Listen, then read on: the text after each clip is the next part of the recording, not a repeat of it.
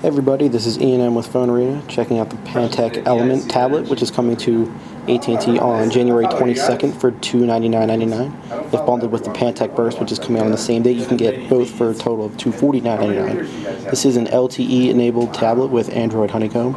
It is upgradable to Android Ice Cream Sandwich, though there's no date given at the time. It features an 8-inch display and a dual-core 1.5 GHz processor. It's actually made navigating the device pretty snappy. On the top left over here, we have a front-facing 2-megapixel camera, while on the back of the device, you'll see we have a 5-megapixel camera with a single flash.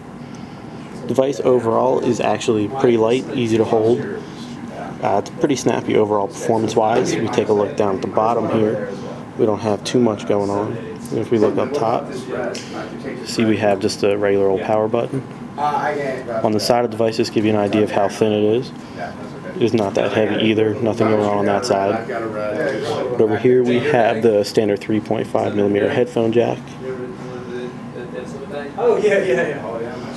But one thing that's actually really cool about this device, it is actually waterproof. The specs are IP57, which means it can be submerged up to 1 millimeter of water for up to half an hour. So that is pretty impressive device that you would be able to take to the pool, wouldn't have to stay at home all the time. But as we said, this is the Pantech Element coming to AT&T on the 22nd. If you want to learn more about it, check it out at PhoneArena.com.